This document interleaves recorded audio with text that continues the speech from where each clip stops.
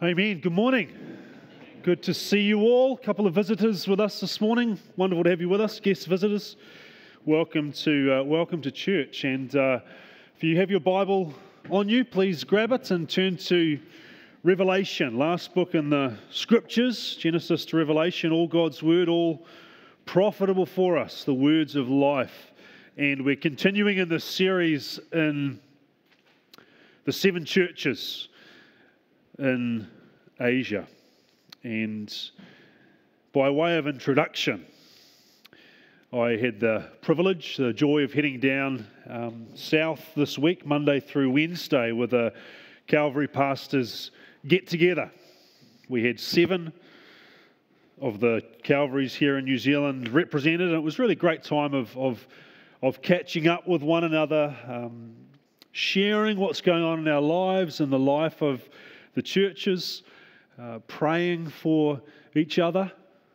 I won't lie to you, there was quite a lot of eating that went on. It was a lot of fun. And a little bit of laughing. We've got a snapshot of a bit of laughing here. It was while a photograph was being taken. That's the crew there. My hair's gone rogue there.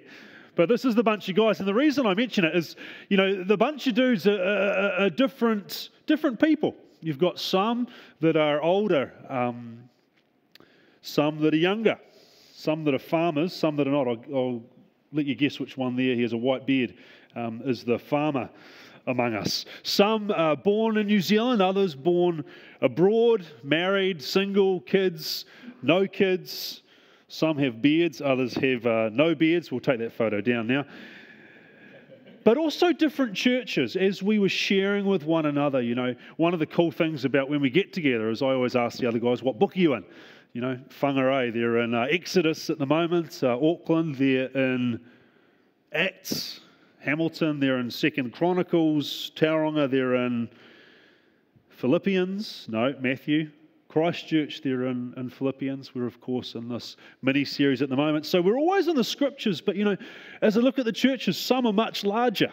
Auckland, it's a decent-sized church up there, 200, 250 people or so. Some that are much smaller, church plants that are pretty tiny, still growing. Some churches that are a very mature body.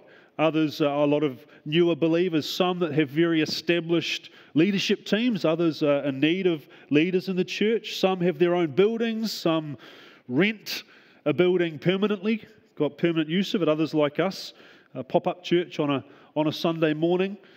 Some are financially solid, others have definite financial needs. Some have a great and sweet unity in the body, and some, particularly with the COVID stuff the last couple of years, there's been a degree of fracture in a couple of the churches over some of those things. Some churches are wrestling or have different theological issues that they're working through with folks in their church. And as I look at this church, I'm reminded as we consider the second church this morning in Asia, they were geographically proximate, right? They're all in this area known as Asia. Relatively close, but they were facing these very diverse issues. A lot of stuff going on. We saw last week the first church, the church at Ephesus, right? They were a well-taught, they were a mature church. Jesus had a lot to commend them for, but there was that one key thing that they were lacking in, which was love. They'd become a cold church. Well, this morning we're looking at a second church, the church at Smyrna. And just up the road, not too far, they were suffering, and they would suffer a whole lot more. This church, Jesus had the least to say to them, verse-wise, but there is a lot in there. So join with me, stand, and we'll read these verses together. I'll do the even, you do the odd. Revelation 2, verse 8. Jesus says, and to the angel of the church in Smyrna writes, these things says the first and the last, who was dead and came to life.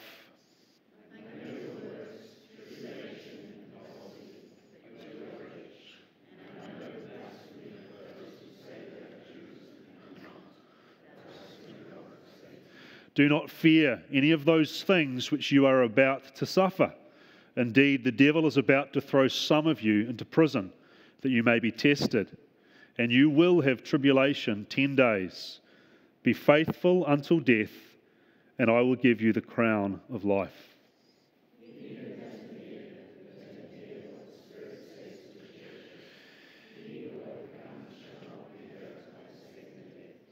Heavenly Father, we thank you for your word.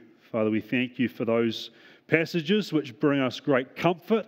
We thank you also, Lord, for those passages of Scripture that in some ways are quite confronting. And we have one of them this morning. We pray that as Jesus, you said, let them hear what the Spirit says to the church. Father, we do pray that by your Holy Spirit that you would speak to us, that you would move in our hearts, that you would prepare our hearts, Lord, that you would do a work among us.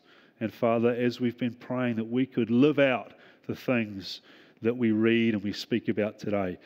And everyone who agreed said, Amen. Amen. Please take a seat as we look at our 5 C's that we've been looking at with each of these churches. The first, of course, is church. And to the angel of the church in Smyrna, write. Smyrna means bitterness or to mix with myrrh. Smyrna, myrna. Smyrr, myrrh. Smurf, myrrh. Myrrh came from a tree resin.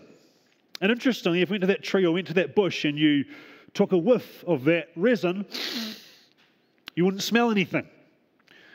But if you crushed the resin, if you pounded it, then it would release this beautiful, beautiful fragrance to you. Myrrh, of course, was given to the baby Jesus when he was born, one of the gifts from the wise men, gold, frankincense, and myrrh.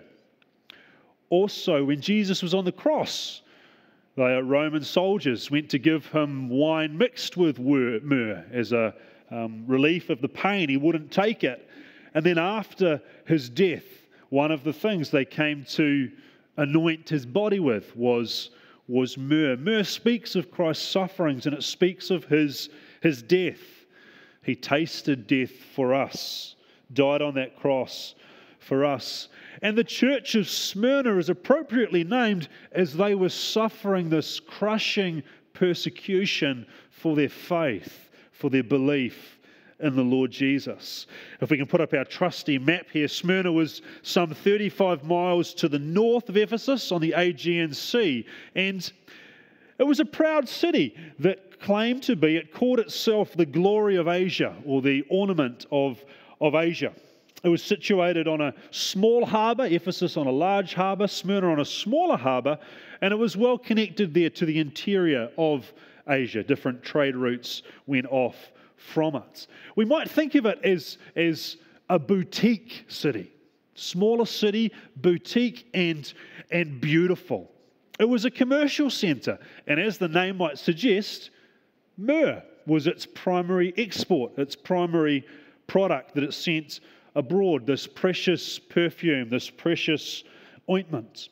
It was also a cultural centre. It was known for its schools of philosophy, schools of rhetoric. And interestingly, the famous Greek poet bard Homer, who wrote the Iliad, the Odyssey, he was born in Smyrna. It was also a religious centre. And important for us as we consider these verses this morning, understand the cultural, the religious context in which the church in Smyrna was planted.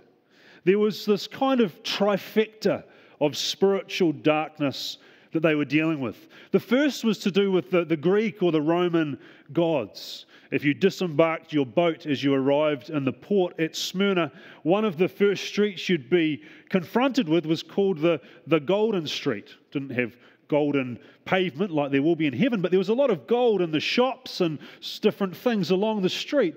But as you went along the street, you would see up above the city what was referred to as the crown of Smyrna, which was this hill which had a number of temples on it.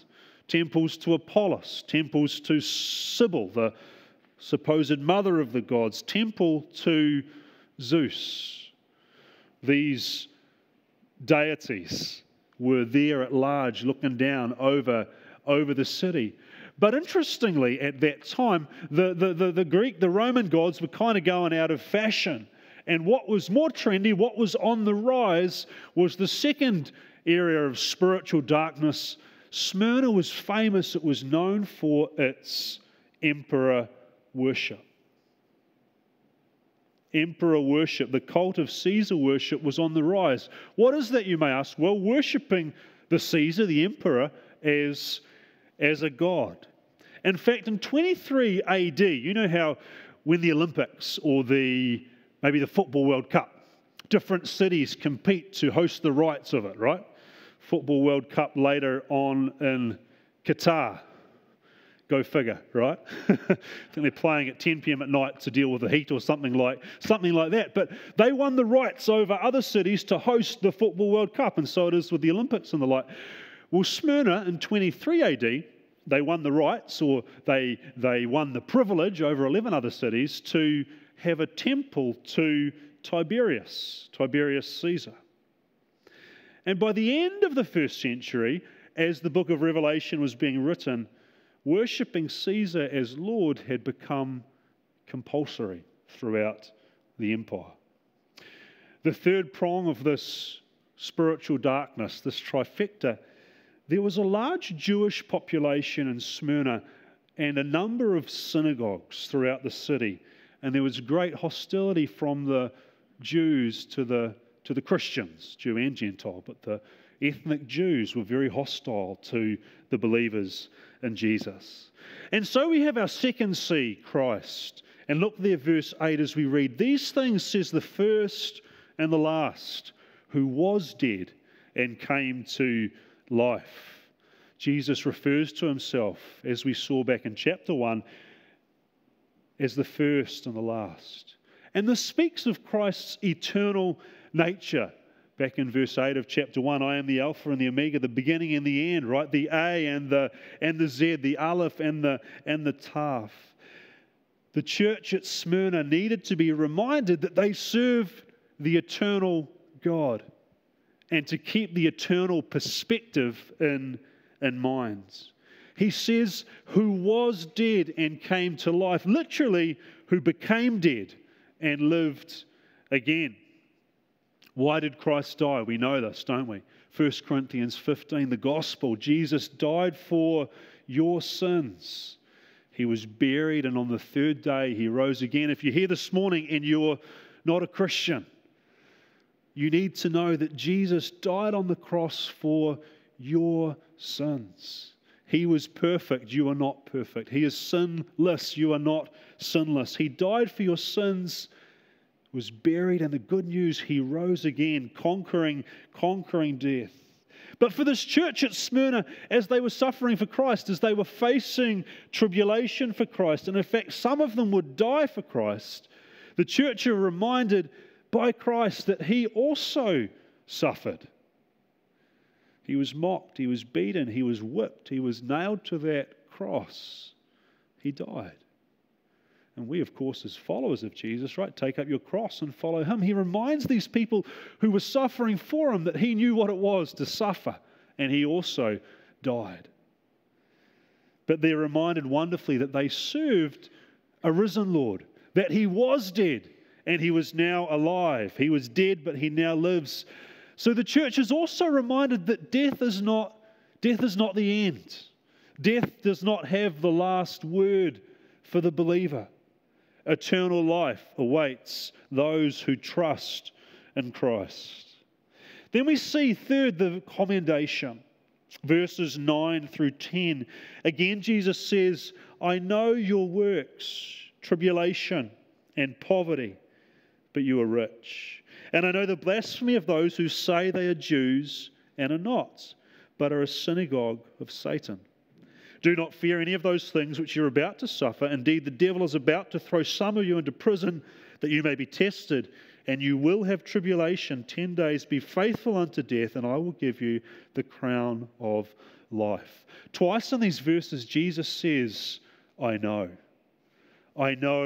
your works. I know your tribulation. I know your poverty. And I love this, a great reminder for us again that Jesus knows, right? He has his finger on the pulse of what's going on in your life. Whatever you're going through today, Jesus knows. But he knows what's going on in the life of that church. He knows what's going on in the life of this church. Jesus knows what's going on in the culture, right? We're trying to figure out where are things heading, what's going to go, what's the direction of travel. Jesus knows.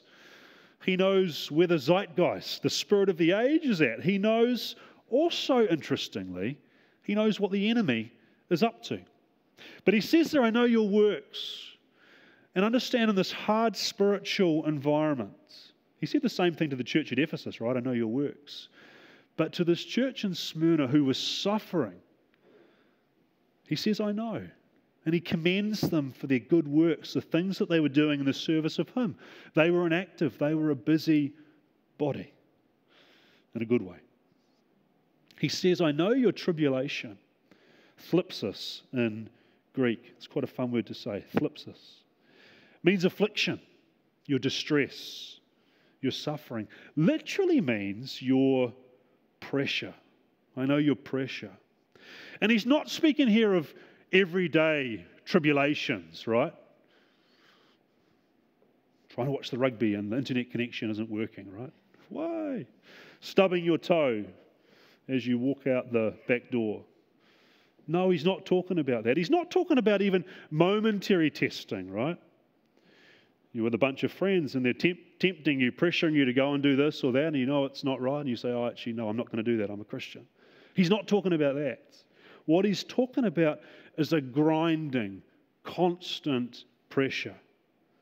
A constant pressure of persecution. Like a stone that's grinding wheat, or the olive press, pressing the olives until the oil comes out. Or like the crushing of myrrh for that fragrance to come. I know your tribulation, I know your pressure, Jesus says. And again, the Smyrnans were suffering big time. They were in the midst of it, and it wasn't over yet.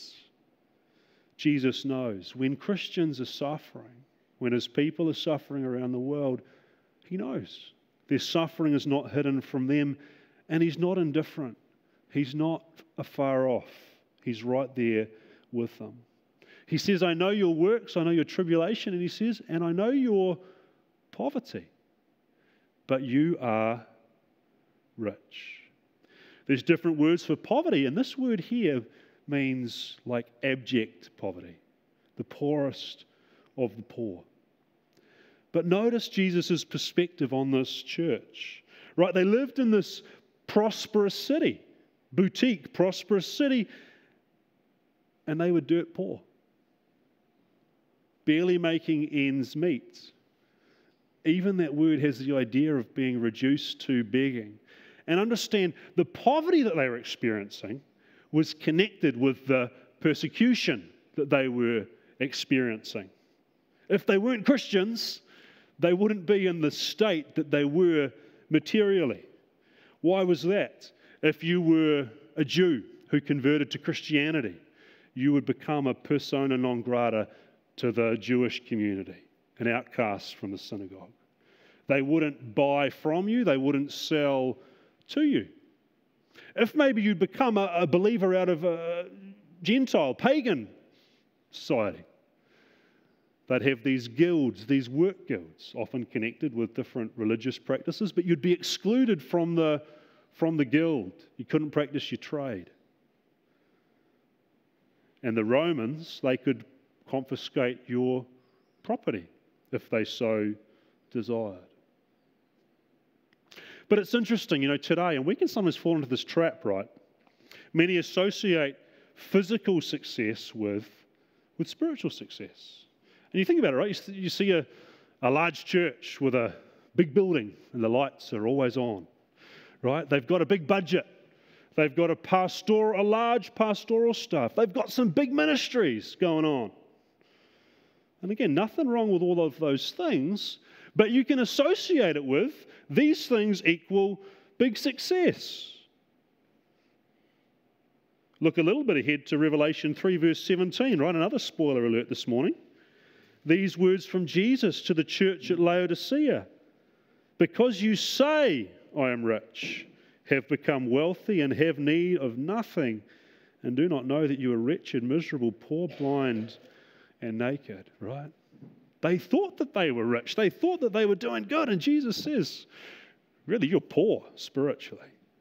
And I wonder for the church at Smyrna, maybe it came as a bit of a surprise to them that Jesus said to them, I know your poverty, but you guys are rich. How is it? How is it they were rich? Physically poor, but spiritually rich. Look at this verse from James chapter 2. Listen, my beloved brethren. Has God not chosen the poor of this world to be rich in faith and heirs of the kingdom which he promised to those who love him? Beautiful verse. Another one, 1 Timothy chapter 6, verse 18. And this was actually written to the rich.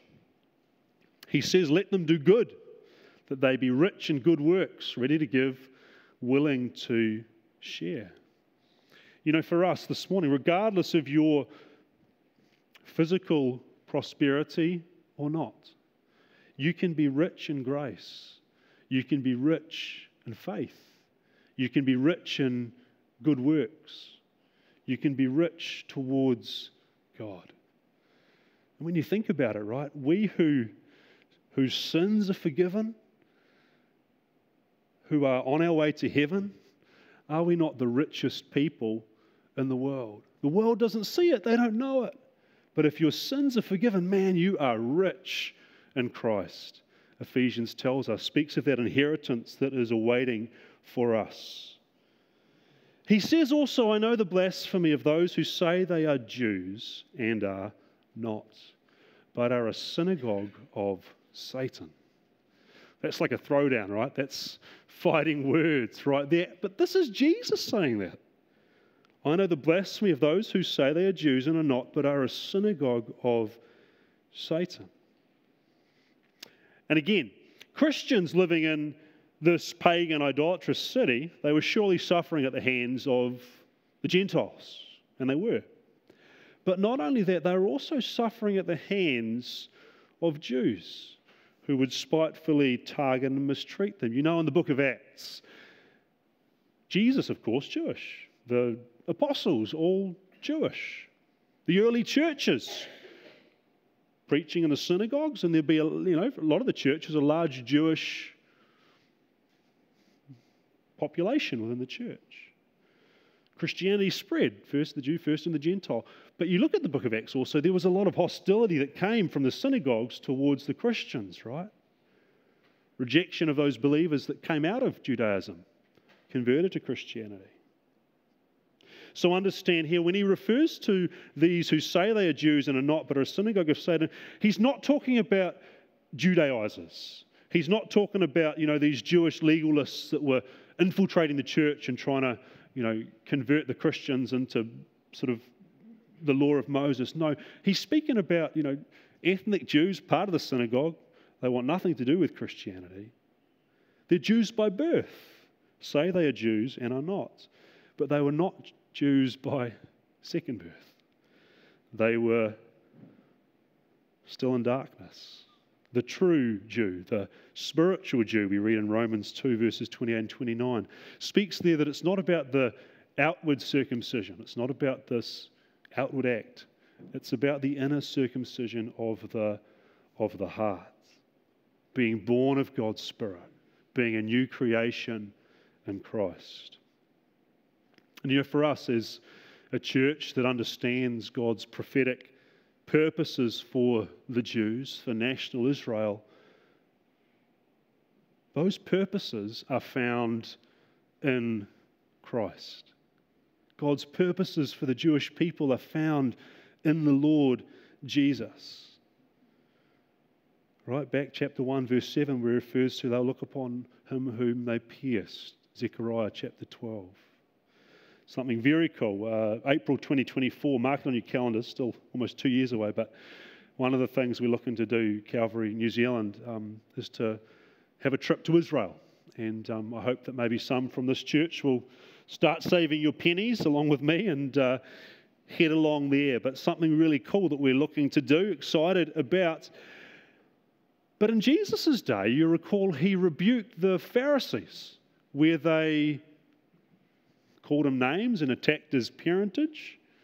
And they questioned, they rejected the father-son relationship. Who is your father? They said to him. And they were very proud that they were descendants of Abraham. But Jesus said to them in John 8:44 that they were of their father, the devil. And here Jesus refers to as a synagogue of Satan. In our day, a mini point, some Christians esteem all things Jewish. If it's Jewish, it can sort of be in their minds that it must be, inherently good. And they highly regard Judaism. And understand, Christianity, of course, comes out of Judaism in one sense. It's the true fulfillment of it, right? Christianity, the fulfillment of the prophetic scriptures. And it sounds harsh to say, but Judaism today, and actually in Jesus' day, as Revelation was being written, it's an antichrist and satanic religion. It's a works-based religion, one which rejects Christ, says he's not the Son of God. It is inherently anti-God. And you also look at, particularly Judaism today, this mystical Kabbalah element to it that is, in my view, patently demonic in nature. We go on and we read in verse 10, and this is a confronting verse, in my view. Jesus says, "Do not fear any of those things which you're about to suffer. Indeed, the devil is about to throw some of you into prison, that you may be tested, and you will have tribulation 10 days." We sometimes speak of a person having a saviour complex. Maybe you've heard that phrase, or a white knight syndrome. When someone is suffering or someone is struggling, they see it as their solemn duty to go and stop that person from suffering. I must go, I must help. They're in pain, they're suffering. I need to be the one that goes and fixes the problem, fixes the situation. They would be a saviour, so to speak, to them. Here we have the Saviour speaking to his church about their suffering and their tribulation. And it's kind of confronting to me. Notice what he does not say to them.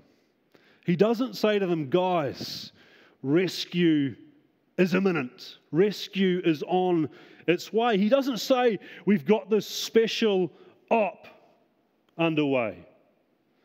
He's not in the control room dispatching an angelic army and saying they're en route, right? 10, 9, 8, incoming, right? Brace for the ladder to come down and hoik you on out of there. No, he doesn't say that. What does he say to them? He says to them, do not fear. You will have tribulation. Be faithful unto death. Sometimes our ideas of what is best for us and what God should do doesn't align with what God sees as best for us and what God does do. He says, do not fear any of those things which you're about to suffer. You're going to suffer. Do not fear. And at this point, they were experiencing this poverty. And they were experiencing, as it says, this blasphemy. But what's about to happen, some of them are going to be thrown into prison, and some of them are even going to die. But he doesn't save them from that suffering. Rather, he strengthens them in anticipation of it. As we said a number of times during 1st and 2nd Peter, to be forewarned is to be forearmed. Jesus says to them, hey guys, this is happening. This is going to happen. Get ready. Literally, stop being afraid. They were afraid. He says, stop being afraid. And for us, if and when real persecution does come, and it may do, Jesus' word to his church, do not fear.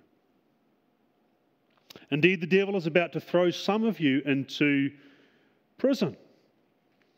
And this tells us the origin of the persecution, the tribulation that was coming their way. The devil was behind it. The devil was orchestrating it. At times, we know Satan comes as a snake to deceive, and other times he just goes guns blazing, full-on attack. He comes as a lion, which is what's happening here.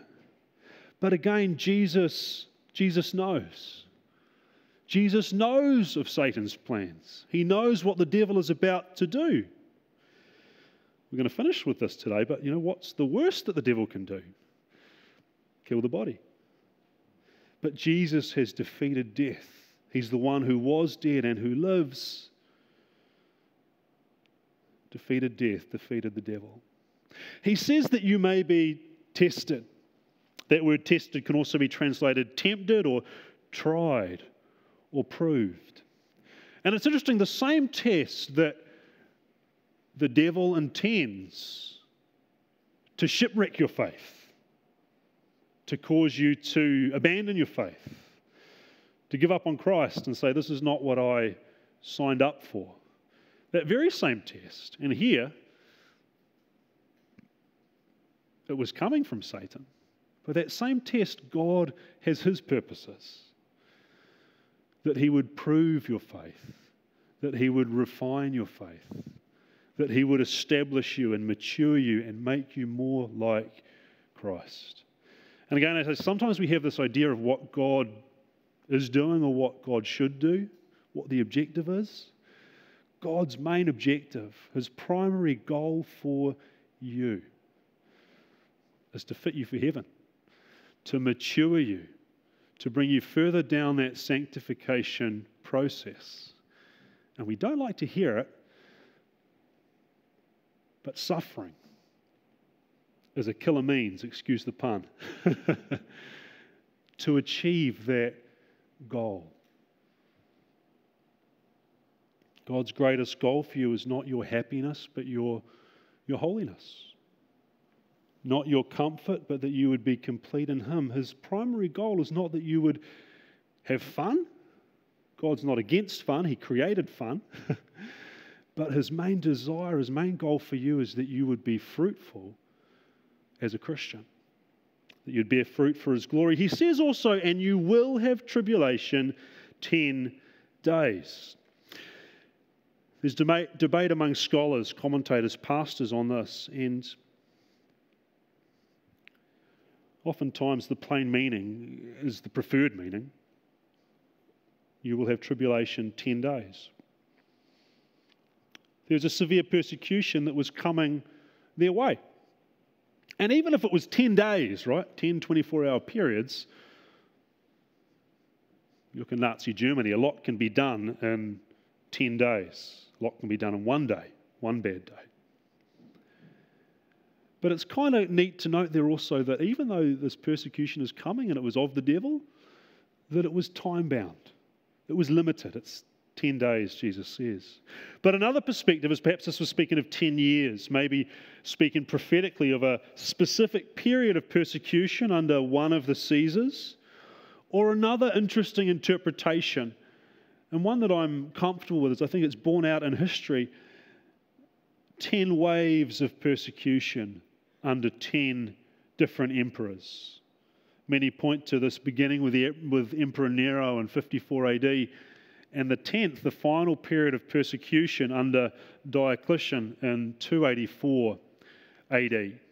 And one of the lenses we've been looking at this series with is this panorama of church history, right? That each of these churches kind of speaks to a different period in church history as we go along. Last week, the church at Ephesus, the early church, that by the end of the first century, they were still solid in their works and their labour and their doctrine, but their love for Jesus had grown cold, and they needed to repent of that. The love that was there in the first days, the early days of the church, had kind of gone cold.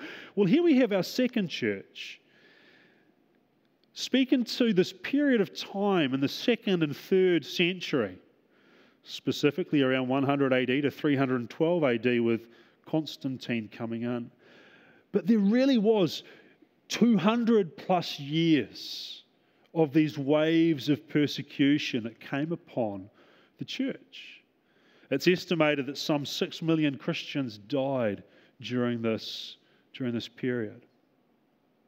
And so here we have Smyrna, and they typify, kind of represents the persecuted church writ large during that period. Smyrna is the micro, but they're representing the macro, the bigger picture of persecution that would go on in the empire during this 200-year period. And particularly with it was the prevalence of emperor worship. One commentator, William Barclay, says this, have a listen, emperor worship had begun as a spontaneous demonstration of gratitude to Rome, right? Little flags. Yay, Rome, we're going to worship the emperor. But towards the end of the first century, in the days of Domitian, the final step was taken and Caesar worship became compulsory. Once a year, the Roman citizen must burn a pinch of incense on the altar to the Godhead of Caesar, and having done so, this is interesting, he was given a certificate to guarantee that he had performed his religious duty. Remember in primary school you get a certificate for, crossing your arms and folding your legs? I know maybe they still do. A couple of stickers on there. You got a certificate for doing your religious duty. And all that the Christians had to do, Barclay says, was burn that pinch of incense, say Caesar is Lord, receive their certificate, and go away and worship as they pleased. But that is precisely what the Christians would not do. They would give no man the name of Lord. That name they would keep for Jesus Christ and Jesus Christ alone. They would not conform. And understand with this that it started, it was gradual. It started spontaneously, right? Some people wanted to do it. And then they would establish these temples to dead emperors. But then the next step was they made temples to living emperors. The guy that's there in Rome in power, this was a temple to him. It began as voluntary and then it became compulsory. And talk about pressure. There was the social pressure that was gradual also. Some of you are joining some dots in your mind here. But it started kind of innocently, we might say. Not innocently, it's idolatry, but it started innocently, but then it became this thing of like civic duty. Some of you work in the corporate world. Be a good corporate citizen. Do your part. And then, if you were a good citizen of Rome, this is what you would do. It was a test of your fealty, your loyalty. Remember Satan tempting Jesus in the wilderness. Worship me, and all the kingdoms of the world will be yours. Satan tempting these Christians. Just one pinch of salt, and you can go on your merry way. And understand, the Romans, they were fine with you worshipping who you wanted to worship. Worship in the synagogue, worship whatever. Just as long as you did that pinch of salt, pinch of incense, said Caesar is Lord, you didn't even have to say it with enthusiasm, just sort of mutter it under your breath. You were good to go. You could worship whoever and whatever you were worshipping before. And you think of our day, right? Just post that thing on social media. Post that picture. Write those words. Sign that policy. Use your left hand if you want, kind of squiggly if you're right-handed. Wear that badge. Wear that lanyard. I only learnt the word lanyard a few years ago. I was like, what is this thing? I don't know what it is, but it's around my neck and it's called a lanyard. There you go. Do that gesture. Say the words. Take a knee. Show your allegiance. Show your true colours. And a good question for us, what would you do if you were faced with that kind of social, religious pressure? What would you do? Bow the knee to Caesar or be faithful to Christ and suffer the consequences? We know, of course, the scriptures speak about the last days, a revived Roman Empire. The mark of the beast connected with worship, also connected with participation in the economic system. You want to buy, you want to sell, take the mark. You don't, face death. Be faithful unto death, Jesus says, and I will give you the crown of life. The martyrs would receive the Stephanos, victor's crown. And again, interestingly, the believers in Smyrna, they lived under what was known as the crown of Smyrna, the hill with its different temples on it. But Jesus promised them their own crown. Be faithful unto death, I will give you the crown of life. One famous Smyrnan martyr was a man, bishop, pastor, Polycarp. Kind of a fishy sounding name, but this guy Polycarp he was a disciple of John, and he was killed in 155 AD.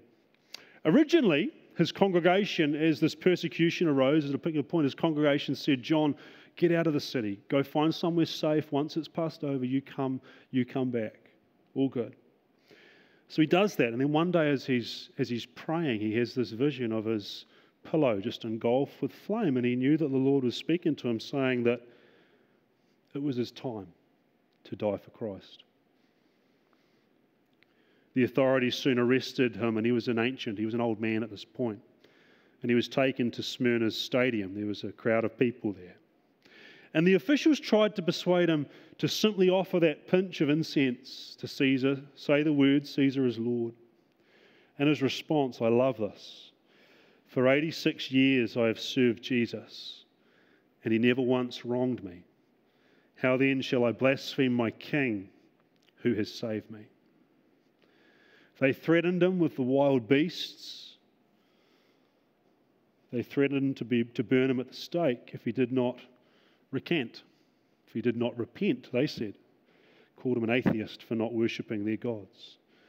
But he said to them, you threaten me with fire, which burns for an hour and is soon extinguished, but the fire of future judgment and of eternal punishment reserved for the ungodly, you are ignorant of.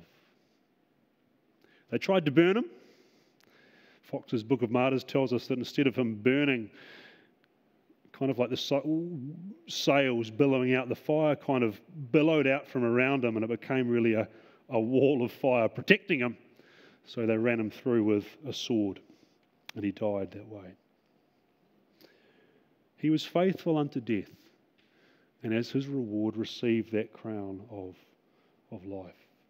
Our fourth C this morning, I realise might be going a little bit longer than usual, but the fourth C, and this is one to note with the persecuted church, there is no correction.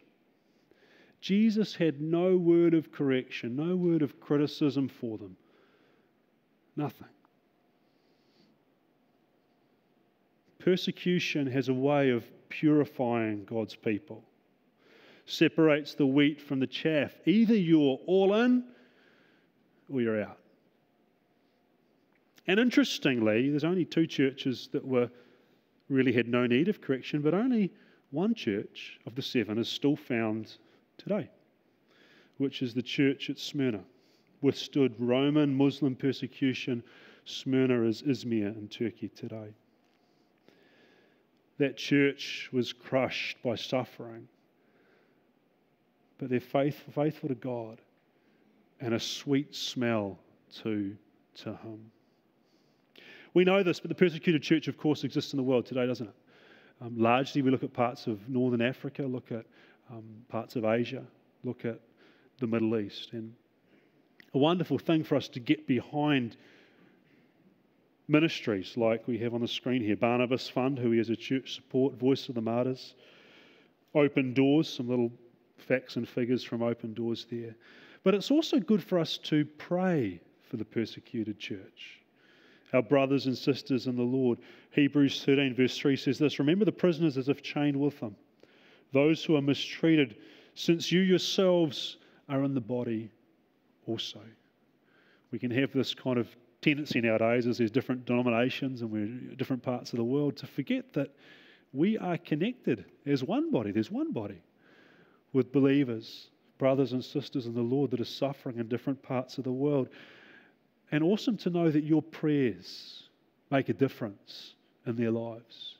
You can pray in your prayer closet. You can pray men's, women's prayer for the persecuted church. God hears those prayers and it makes a difference in one way or another in their lives, wherever they are in the world. But also a good thing when we pray for the persecuted church, a good reminder for us as we're doing it that, hey, we're not guaranteed the way things are in our nation. There's nothing in the Bible that ever says, the church in the Western world is going to be all good until Jesus comes. You don't find that there. Some will have been following this past week or so, the things going on with Bethlehem College. Got another picture up on the screen, right? But pressure. They're facing a lot of pressure at the moment, aren't they? What are they going to do? We don't know, but pressure, persecution in one form or another may not be far off. Jesus said, John 16, in the world you will have tribulation. But here's a good promise, but be of good cheer. I've overcome the world. 2 Timothy 3 verse 12, right? Your favourite verse. Yes, and all who desire to live godly in Christ Jesus will suffer persecution. You want to stand up for truth, you want to stand up for righteousness, holiness, God's standards. Some point along the way, you will suffer persecution, the Word of God says. It's not something that we desire, not something that we look for, but also important to remember, even as with the church in Smyrna, no correction. Persecution, suffering is a mighty tool in God's hand to work on His people, purify His church. And lastly, as the team comes up, our fifth C, conqueror. To he who has an ear, let him hear what the Spirit says to the churches. He who overcomes shall not be hurt by the second death. Jesus didn't save the Smyrnans from their suffering, but rather He strengthened them. He prepared them, gave them a heads up, and He gave them a promise. And it really is a promise full of perspective. He who overcomes shall not be hurt by the second death. We sometimes think of death as the worst thing. I understand I've got no excitement about death, and I hope you don't either, right? Especially, the mode of it. It doesn't excite me at all. But not that I have any ideas of how I'm going to die, but anyway. We sometimes have this idea, don't we, that physical death is the worst thing, but it's not. Spiritual death is worse. And that's what's spoken of with the second death, is that spiritual death, eternal separation from God. The hell-bound sinner after the great white throne judgment, end of Revelation 21, I believe. Destined for the lake of fire. The destination of all who do not trust in Jesus for the forgiveness of their sins. You can't forgive your own sins. You can't work to earn your salvation. It comes as a free gift from Christ and through Him. It's the only way to be spared the judgment which is to come. And we're going to finish with some hard verses, and again, probably not verses that are on your fridge at home, but Luke chapter 12, Jesus said, and I say to you, my friends, I like that. I say to you, my friends, builds you up, and then He sort of lets us down. Don't be afraid of those who kill the body, and after that have no more power that they can do. But I will show you whom you should fear. Fear him who, after he is killed, has power to cast into hell. Yes, I say to you, fear him. That's perspective. Heavy words and kind of a hard landing today, but it's a hard passage and some confronting things that we read in there. But this is the eternal perspective of the first and the last. Jesus who knows, Jesus who understands. And He's honest about it, because he knows that it's true. Man, the devil, the worst they can do is kill the body, but they've got no power over the soul.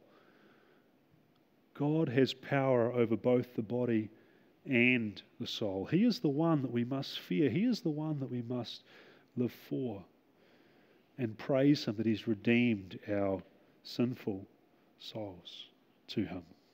There's a saying that I like: born once, die twice; born twice, die once. Not a riddle. Born once, die twice. If you're only born physically, then you will both die physically, but you will also die spiritually. Whereas if you are born twice, you will only die once, or not at all, if the Lord comes before then.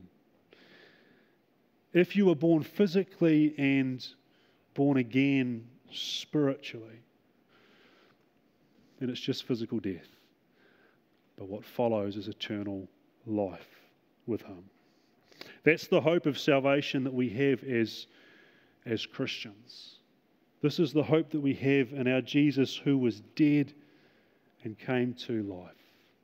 And even if there's one person here this morning, you know you're not a Christian, maybe you're not sure if you're a Christian, that's the gospel. Jesus died for your sins, buried, resurrected unto life. Place your trust in him and do it today. And the promise, if you do, you will not be hurt by the second death.